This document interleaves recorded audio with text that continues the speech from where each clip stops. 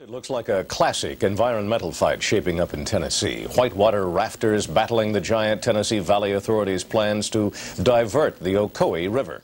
Ocoee River Council Director David Brown. The Ocoee is of more value as a recreation resource in the summer than a 19-megawatt source of hydropower. The fact that TVA and the environmental impact statement admits that net annual benefits won't be noticeable in power rates would indicate to me that some small measure of use of the river for recreation would be even less noticeable.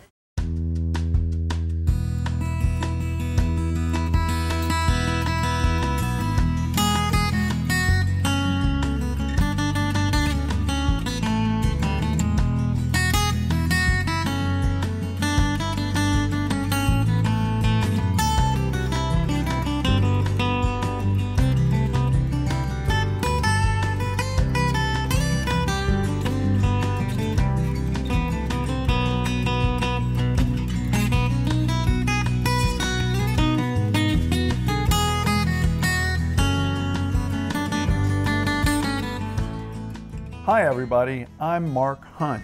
In this episode we'll be interviewing David Brown, well known in the Whitewater community as the person who saved the Ocoee River. That was through his work leading a successful grassroots preservation effort in the early 1980s. We'll be hearing some of David's stories about the earliest days of paddling on the river and about that 1980s battle for the future of recreation on the river. After we recorded this interview last fall, David went on to publish his fine book, Whitewater Wars, that covers the Ocoee story, along with an equally interesting one about his experiences later in the 1980s, leading a similar successful effort to protect whitewater recreation on West Virginia's famous Ocoee River.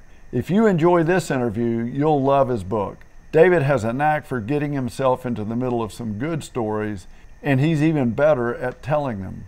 Whitewater Wars is sold on Amazon in both electronic and paperback editions. The fight at Ocoee was all about the future operations of the Ocoee No. 2 hydropower project. And I think you'll understand David's story better if I provide this quick primer on how the Ocoee No. 2 system works. Ocoee No. 2 is not a typical hydropower system that relies on a tall dam and a reservoir. Ocoee No. 2 is a diversion project. Here's how it works. At this 30-foot tall dam, which is the location now of the put-in, nearly the entire flow of the river is diverted out of the natural river channel and into a wooden flume. The flume extends about 4.7 miles, paralleling the river the entire way. Now, the flume drops only about 10 feet over that distance, and in the meantime, the riverbed drops about 260 feet. So at the end of the flume, water is sent straight down the hillside through these huge pipes called penstocks and into the power plant. The enormous water pressure in the penstocks spin two big turbines, which in turn drive two large generators. The electricity produced from those generators is then sent out over the TVA system via high voltage power lines. The Ocoee No. 2 project was first built in 1911 to 1913 by the East Tennessee Power Company. In 1949, a huge federal agency called the Tennessee Valley Authority acquired Ocoee No. 2. From 1913 until Labor Day weekend in 1976, the flume carried the river's flow 24/7 and year-round. During that time, the riverbed remained largely dry except for during very rare flood events. Of course, there was essentially no whitewater recreation during that time, but on that 1976 weekend, TVA shut down the flume for extensive repairs. And voila! Water was back in the river on a daily basis for the first time in decades. Immediately, with these restored flows, kayakers, canoers, and rafting companies flocked to the Ocoee because its powerful Class 3 rapids proved to be some of the region's very best whitewater. My interview with David turned out to be a bit more of a conversation than an interview, and that's because I have a role in this story as well. I happen to be one of those kayakers who found my way to the Ocoee, actually on that very first weekend of restored flows, and within a few months had, along with a partner, started the first rafting company on the river. I and many others worked actively in support of David's efforts in the following years in the battle for the Ocoee. As I said, David is a great teller of this story, so let's go straight to that conversation. Labor Day weekend of 1976, Roger Scott and Bill Chipley and I had paddled it, and we were hearing rumors about what had happened with the flume line and the power plant. Talk about what really happened, what TVA's decisions were and what happened then. Well, the flume line was shut down that weekend, and water returned to the riverbed really 365 days a year, as long as they were generating from upstream. And that's when paddlers really started flocking to the river. Of course, you started your rafting company, and in '77 there were about 7,000 rafters on the river, and plus some private boats. Yeah, and it really spurred some interest among kayakers. Right. And people would drive here from everywhere, Pennsylvania and Ohio and a long way to come paddle. And TVA started evaluating reconstruction of the flume line and the power project. But the first thing they did was to get the project registered on the National Register of Historic Places, which ensured that it would be rebuilt to 1913 specifications using yellow pine and the original construction specifications. And if you're interested in the most efficient way to generate electricity, that might not have been the best idea. No, not really. So they had to do an environmental impact statement, and they did scoping. There were a lot of paddlers having input. That was most of the input, frankly, were paddlers concerned about the future of the river. And then they published their final EIS in '78, where they proposed a number of scenarios, one of which was 84 days of water releases. And so everybody kind of felt like there was going to be some paddling after the project was finished. But then when the board met to reauthorize the project in an official decision, they dropped the bomb that any paddling would require strict reimbursement for the power that's lost when water was returned to the riverbed. So if they're running water down the riverbed, it's not going through the flume line and then not going through the turbines at the power project. Well, my memory of how that went down was the initial indication from TVA was, hey, you guys don't have anything to worry about. There'll be water in the river. We were all happy and we were going along, and then the bomb dropped that you referenced, and we all got nervous. And we actually, the TVA told us some dollar amount that we would have to pay, which was exorbitant. Yeah. And we had actually approached Congress about appropriating the money instead. I mean, TVA said, well, if you can get Congress to give us the money, then... Yeah, it was $5 million. I think you actually made a statement at a congressional hearing at one point. Yeah. And, but it obviously did not have support from even the congressional delegation in Chattanooga, because it never made it out of committee. Right. And so we were faced with the prospect of losing the river altogether.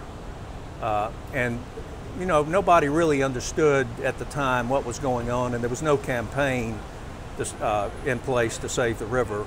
Outfitters were obviously somewhat organized, but still not really organized with an effort directed to save the river.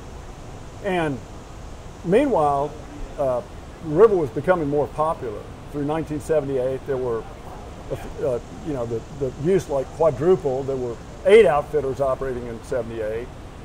And I think it was 15,000 people on the river in '78. By 1980, it was over 50,000. And on the kayaking front, what was interesting to me, this was the dawn of the plastic boat era as well, meaning kayaks and canoes were more durable than the earlier versions before the Ocoee. And so you could go out and run over the rocks or run into rocks. You'd have a boat that would last you years. You wouldn't have to repair it. And that made kayaking more accessible. The nature of the rapids on the Ocoee, bigger waves, deeper channels, really much more fun kayaking than most other rivers we were accustomed to in the South.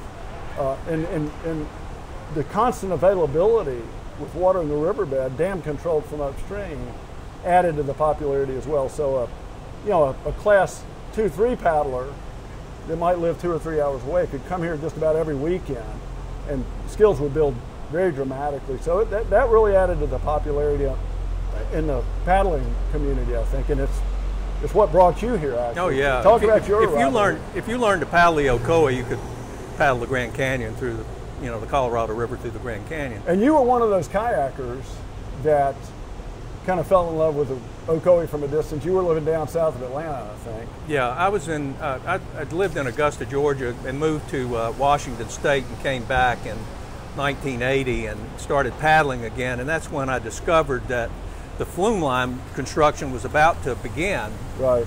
And but nobody seemed to know what was really going on.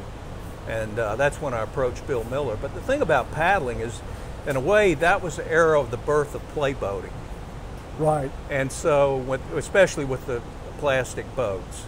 And so you would spend hours and hours on the Ocoee just in play spots, doing enders and pop-ups and pirouettes. And some people would park and play. I mean, that's how the term got its name, I think. Park on the side of the road and go down to the slice and dice or double trouble or hell hole. Right, yeah. But Bill, so you and I bumped into each other on the river one day. Yeah, Bill Miller had told me that he was the president of Tennessee Valley Canoe Club. He told me that I should meet you, and so we met at Double Trouble, and I kind of gave you my little spiel about organizing a broader effort, and you were a little bit skeptical, I think, at the time. And well, I was among the outfitters. I had done some work organizing it. Yeah. It's kind of like herding cats. Outfitters, a friend described, are like marbles that bounce off each other continually. Right, yeah. And so, we weren't really the most natural group to organize and do something. But David, I remember you, after we met and had our first conversation, you weren't willing to give up. You're a tenacious fighter. You're not afraid. You showed up at my house. I was there cooking a meal for 20 raft guides. They were going to show up like an hour later. You walked in my door. I remember clearly you said, "Mark, the Ocoee is going to die unless we get really serious and do something. What are we going to do?" And you challenged me a little bit, and I felt myself getting a little on board, and we had a great hour-long brainstorm that evening, and it led to other things. So take it from there. Well, we did that van tour with some private boaters, Bill Miller, you, Dick Eustace, talking to people who had tangled with TVA. I remember meeting with Frank Fly. At the time, a lot of people were still kind of questioning whether we could deal directly with TVA, direct negotiation, or we were going to have to take a different course. And so Frank Fly made it clear to us that we couldn't trust TVA. Now, Frank was an attorney. Yeah, and he was fighting the Columbia Dam on the Duck River. Yeah, he was up near Nashville, and we stopped and saw him. And we were in Bill Miller's van on the way back, and Dick Eustace, who you mentioned, was the manager of the Ocoee outpost for Danahail Outdoor Center. And I think you sensed that it was going to take a lot of work and people might not cooperate, and it was really worth it. You said something to the effect, "Well, guys, I tell you what, I may have to go back out to Washington State and be a ski lift operator again." And we stopped at a Cracker Barrel for a pee break, and Dick Eustace and I kind of huddled, and I said, hey Dick, if we offer David $150 a week, and if NOC will pay half, Sunburst will pay half, maybe he'll stick around and help us a little longer.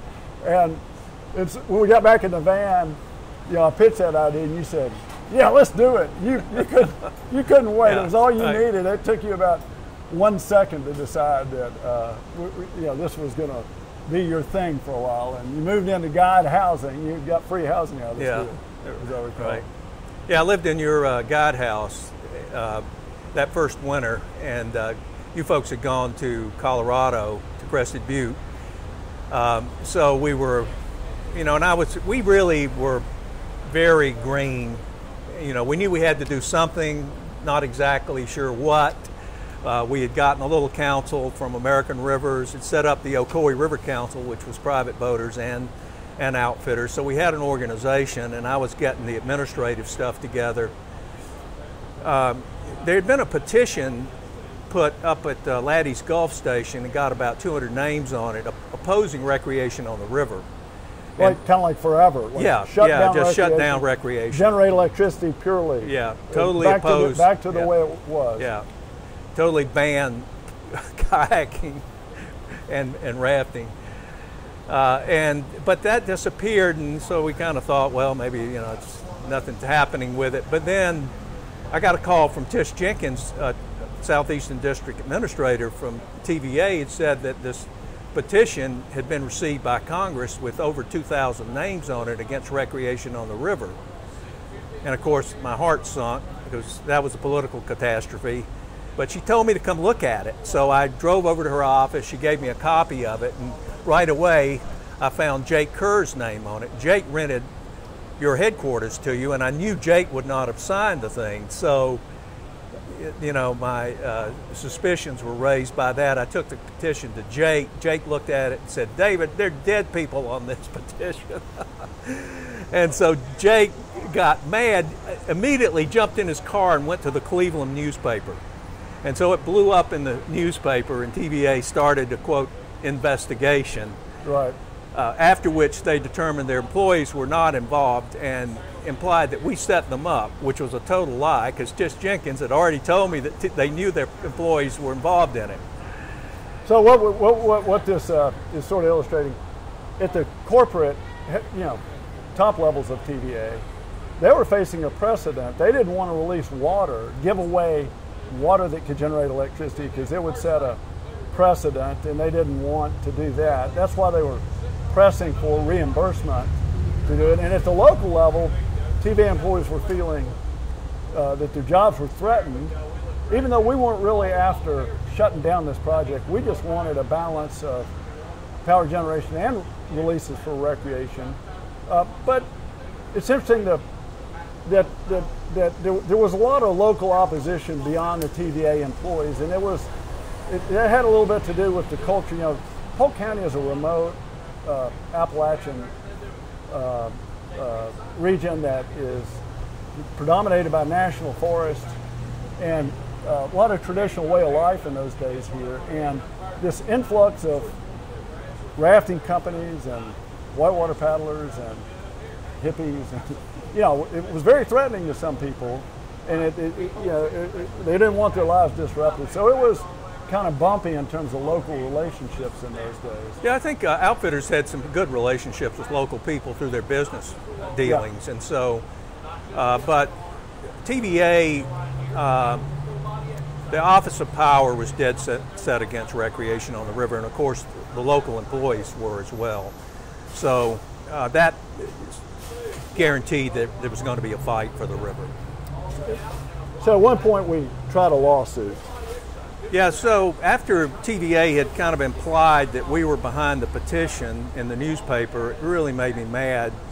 And JT Lemons, who ran Ocoee Outdoors, had been introduced to an attorney in Nashville, Charlie Warfield, who told him if we ever need any help, give him a call. And so I thought we should explore the potential for a lawsuit. And early on in the battle, I'd looked at the Tellico Dam controversy and had determined there were basically four options to win.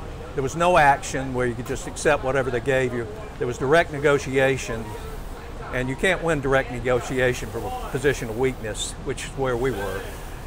There was potential legal action, and then there was political action.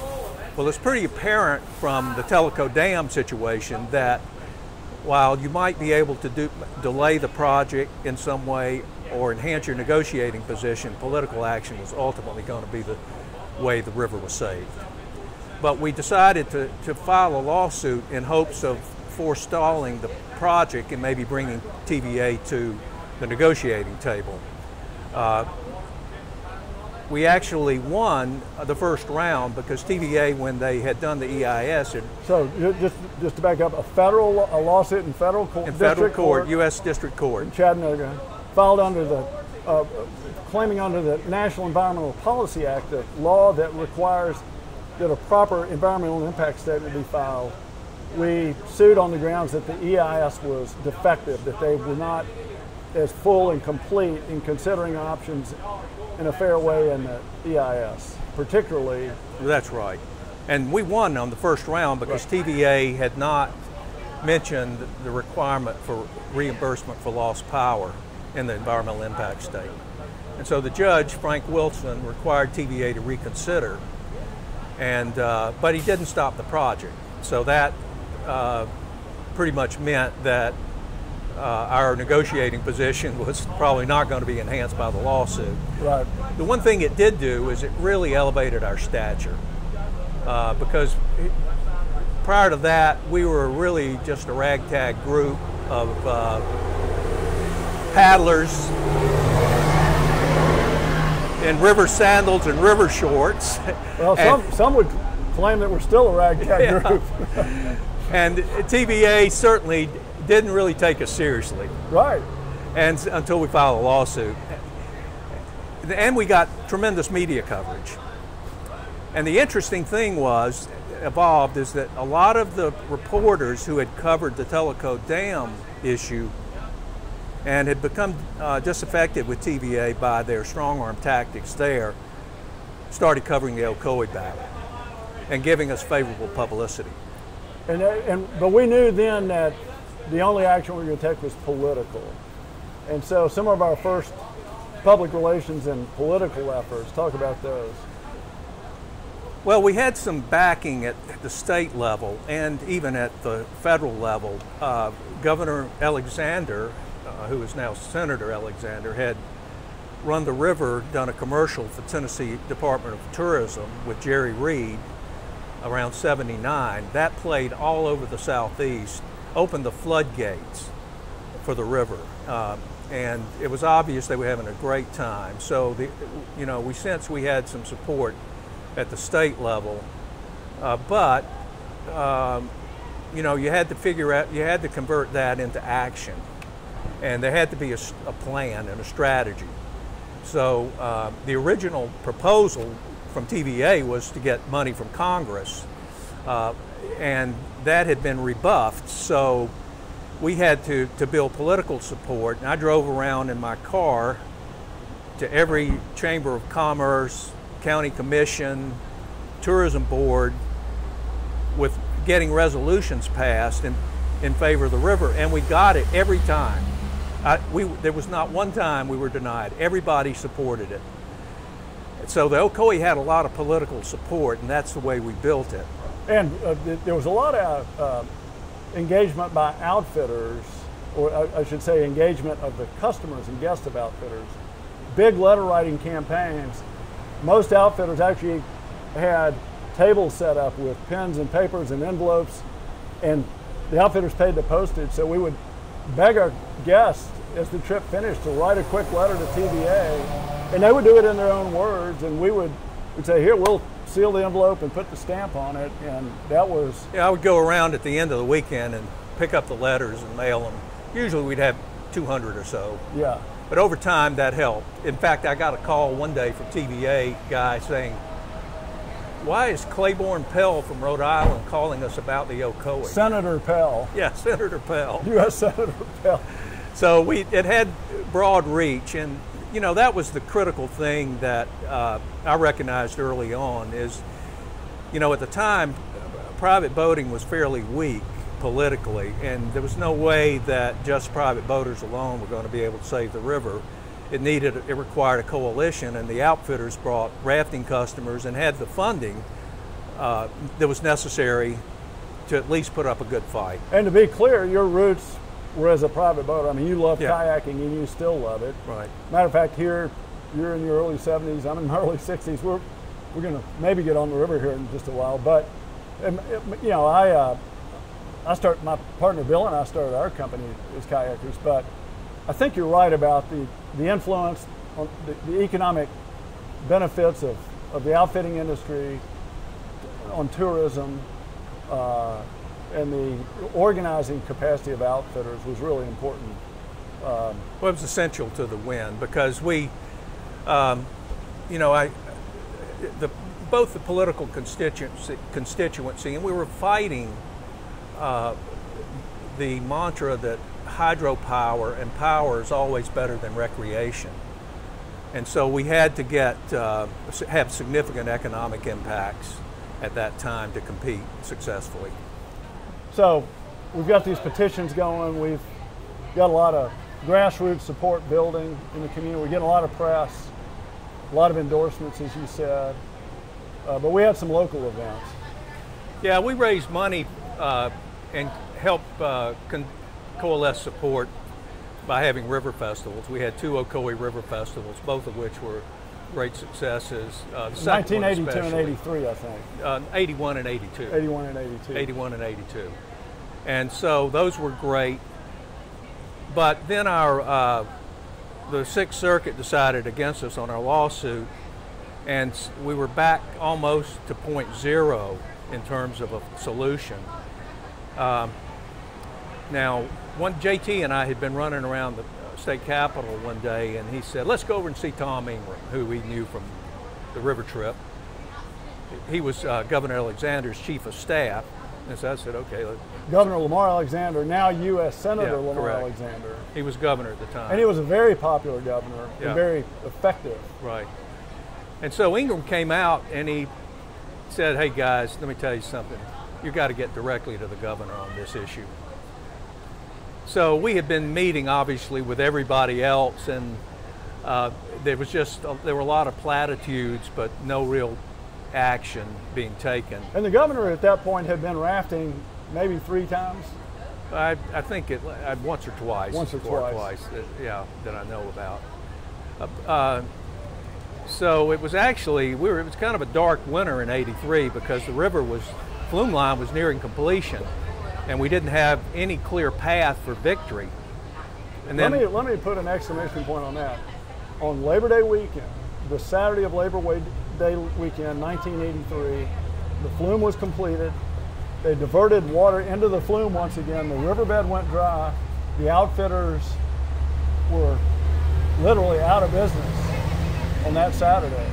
Exactly 7 years to the day after TVA began putting the water back in the river to repair the flume. And so we were desperate. Everybody was desperate. Well, what had happened is back that winter of '83, I got a call from a guy out west, Jerry Mallett, who told me that Alexander was going to be doing a river trip on the Colorado River through the Grand Canyon. Governor Alexander, same. And so he said, you know, I'll hold a spot for you on the trip. He was organizing the trip. It wasn't a political trip, it was really a fundraiser and a vacation trip for the governor and his family. And so I jumped at it, of course, and it cost me $600, drove out and got on the river. The governor was not on the first half of the trip. He came in on the second half, and I was walking down the Bright Angel Trail toward Phantom Ranch when I met him, and I introduced myself, and I saw his jaw drop to meet somebody from Tennessee, you know, in the depths of the Grand Canyon. And so and of course he'd been getting a few letters about the Ocoee. Yeah, he'd actually gotten more mail about the Ocoee than any other issue during his administration. And so he knew the issue well.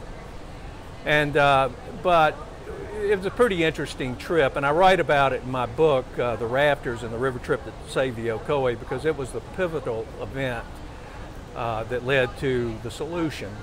Not so much what we talked about on the river, but his commitment that he made one night or one day at lunch to call Senator Baker, who was Senate Majority Leader at the time. Senator Howard Baker, who, as you said, Senate Majority Leader at that point, went on to be a cabinet officer in the Reagan administration, and very memorable politician. It was kind of interesting because if you think about it, the stars just aligned for a very brief period.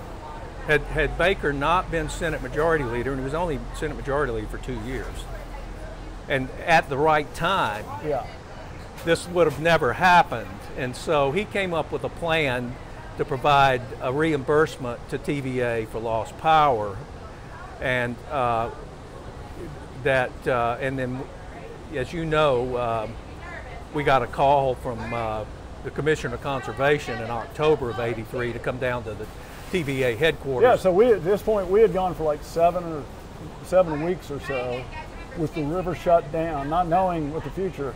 And our status with the governor was, don't call us, we'll call you. Well, we knew something was going on, and in fact I'd gotten a few calls here and there just asking this and that about it, so I knew they were working on it. But the call from Howell was the clear sign that we had a plan. And that would be Commissioner Charles Howell. Yeah, he was Commissioner of the Department of Conservation. Department of Conservation. And so he was kind of Alexander's wingman on it. And so we met in the Office of Power and had a pretty interesting negotiation. You were there, David Bromell was there. We marked off the days for the river. It wasn't easy. There was some debate about how many days we were going to get. They knew how much money was in the pot. So the issue was how many days we could get and what those days would be. So we came up with a schedule that's pretty much what it is today, although it's been adjusted a little bit. That was a contentious, several-hour-long discussion that day. There was 11 of them and 4 of us. Yeah. But it was as I had mentioned earlier, it was a direct negotiation, but we were negotiating from a position of power with the state and Senator Baker's support. So TVA was there to make a deal, although, as you mentioned, there were some pretty significant blow-ups. Well, yeah, and some good things happened, but let me highlight a couple. You mentioned we were discussing the days that the water would be released, and here we are on the last Friday before Labor Day, and we figured out that the water needed to flow on Mondays, Thursdays, and Fridays between Memorial Day and Labor Day. And that's why the water's on today. And another big thing that you and I didn't quite see coming, I don't think, is that the state showed up, Commissioner Howell showed up and said, a bottom line requirement for the state of Tennessee is that the launch site and the takeout site become part of our state park system. The state of Tennessee is going to look after the quality of recreation, and we're going to keep an eye on TVA, and we're going to make sure this thing really happens according to the deal we're about to make. And so this nice parking lot, the launch ramp, the ranger presence, which helps out with safety, the management, the permitting and oversight of outfitting, all that was because of the deep commitment the state made to ensuring this resource was going to be taken care of, which I think is, in retrospect, was enormously important. Yeah, it was, and the agreement that was signed in '84 gave the state easements to control the property for the put-in, the takeout, and the access points that were necessary to manage as a state park unit.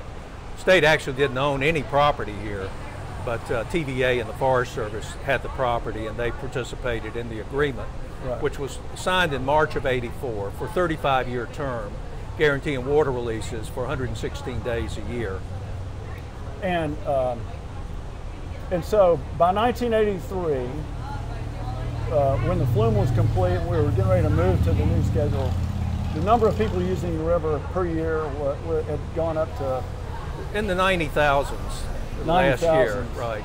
And so after 1984, when the new arrangement took place, here we are 37 years later. And I remember the arrangement we made, I remember thinking in that TVA office as we made that deal, this is going to be a 35-year arrangement. And for a person in his 20s, it's like, that's forever. I know, I literally thought, none of us are going to be around to paddle that river 35 years. Well, here you and I are 37 years later with kayaks on our car and all this still going on. So, but it required another negotiation at the end of those 35 years, which about 4 years ago had heated up. When the contract was set to expire, TVA outfitters started talking to them, and their original proposal was they had to come up with $9 million up front for 5 years of water releases. Well, where were outfitters going to get $9 million? Oh, yeah. So obviously that was not workable. Very similar dynamics. I mean, in some ways, almost a copy of what happened. Yeah, earlier. but virtually same thing, except it was a little more abbreviated, and yeah. We had to organize again, and by that time the outfitters had a state lobbyist who was able to work with the state to come up with the money to reimburse TVA. The interesting thing about the arrangement, the original arrangement, the $7.4 million, the outfitters actually repaid the Treasury for the entire amount, and so that was done by 2018. And so they don't have. They'll also be reimbursing the state for the investment in water releases. Right. So David, the outfitting industry and use of the river, it peaked out at 200,000 people per year. I think it was over 240, close to 250,000. So the growth was beyond what we were even guessing it might be. Yeah, it just exceeded expectations and in every way. The number of outfitters, I think I recall, peaked at something like 22 outfitters at one point. It's declined through consolidation and just it's about that much now, actually. Are there about 22 outfitters? And in the meanwhile, kayaking and canoeing has evolved. Skill levels for whitewater kayakers have certainly gone up, and so the Ocoee is really considered class 3 plus. You know, we kind of called it class 4 back in the day, but it's regarded as more class 3. And so with plastic boats, with great designs, with safer designs, and with skill development, kayaking is, you know, the top end of kayak sport is running class 5 whitewater with 30, 40, 50 foot waterfalls and very rocky, I mean, things that make the Ocoee look relatively tame. But the Ocoee is still super popular, and class 3 and 4 kayaking is probably still the most popular sector for private paddling as well. So this river is covered up with kayakers on the weekends still, just like it was in the 80s and 90s, and it's a great resource. Well, David, let's kind of wrap it up here. Your book, folks, please buy it. There are some stories. David and I just stayed on the big picture topics and the dynamics of all this. The best part about this book are the anecdotal stories of life in Polk County, the bare knuckle fights with TVA. And the entertaining things that happened, the funny things. There were a lot of funny things that happened. Oh yeah, like there's a raft guy named Smoke who set up a booth at the Ocoee River Festival, Smoke's kissing booth. Right. None of us could imagine anybody wanting to kiss Smoke. Well, they paid more not to kiss him. Yeah. But there are lots of stories like that that occur in the book, so run out and buy one. David, thanks so much for jumping in and doing this with us. Yeah. And again, folks, Southern Appalachian Paddle Sports Museum, SAPM. The website is paddlingmuseum.org. This interview, lots of other interviews with notable people in the history of whitewater in this part of the country. Hope you found this and those other ones entertaining. So David, Well, thank you, Mark. Let's go get in the river. All right, sounds good. Thank you.